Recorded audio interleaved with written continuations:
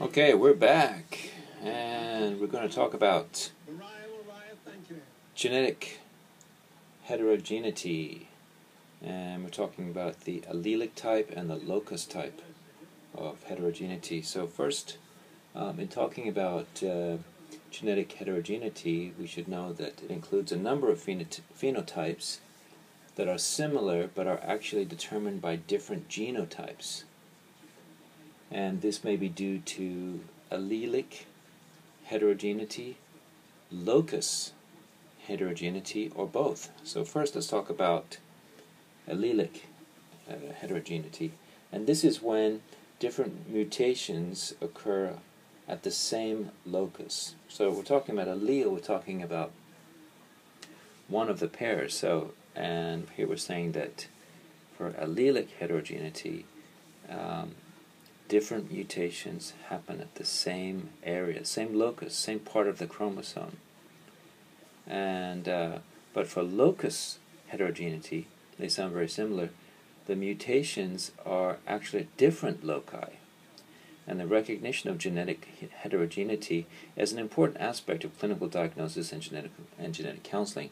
This is what we're talking about here. We're becoming mini geneticists, and we're trying to figure out how we can counsel patients using a basic pedigree chart, looking at their family history and trying to offer some advice. So, trying to learn as much as I can here. So let's just think about this.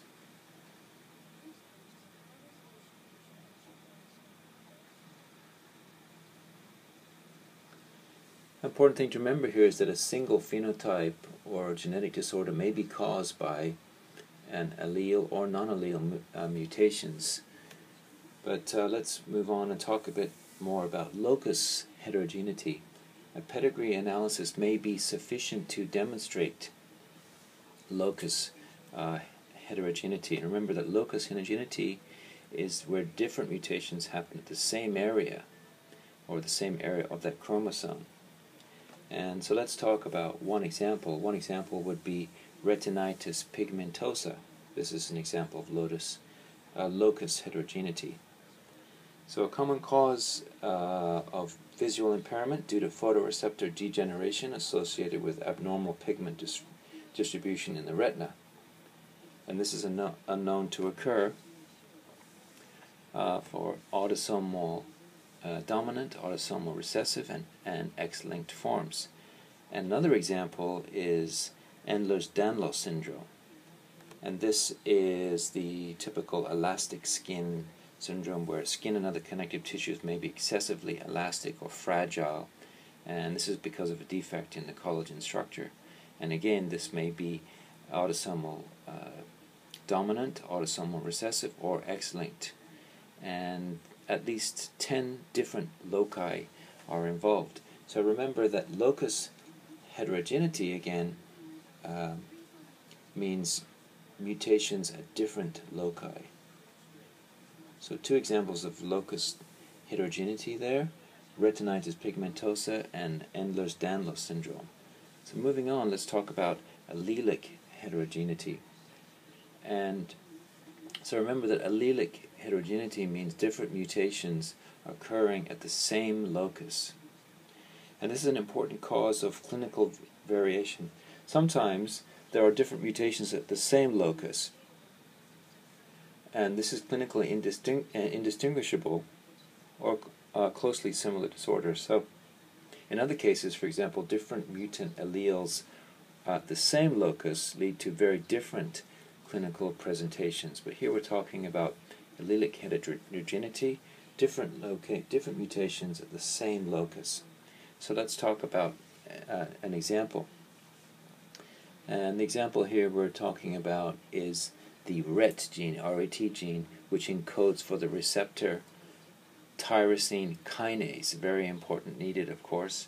And some mutations cause dominantly inherited failure of the development of colonic ganglia, which would then lead to defective colonic motility and a severe chronic constipation. And this is known as Hirschsprung disease. And other mutations in the same gene, for example, would lead to dominantly inherited cancer of the thyroid and adrenal gland, which is known as multiple endocrine neoplasia. And a third group of RET mutations would lead to both Hirschsprung disease and multiple endocrine neoplasia in the same individual. So again, we're talking about allelic heterogeneity, different mutations occurring at the same locus. And in fact, unless they have consanguineous parents, meaning inbreeding, most people with autosomal recessive orders are more likely to have compound rather than truly homozygous genotypes, although we study the basic Punnett squares to show quite a simple relationship, but in fact it's said that they're likely to have compound rather than truly homozygous genotypes. So remember that because the different allelic combinations may have somewhat different clinical consequences, one must be aware of the allelic heterogeneity as one possible explanation for the variability among patients considered to have some disease. So it's expected now, with all this information, we're going to be able to look at people and start to diagnose them. I don't think I'm at that point yet, but I think I'm learning a lot here. But one thing we should remember here is the takeaway from this slide is that for people with autosomal recessive diseases, they usually have compound genotypes. So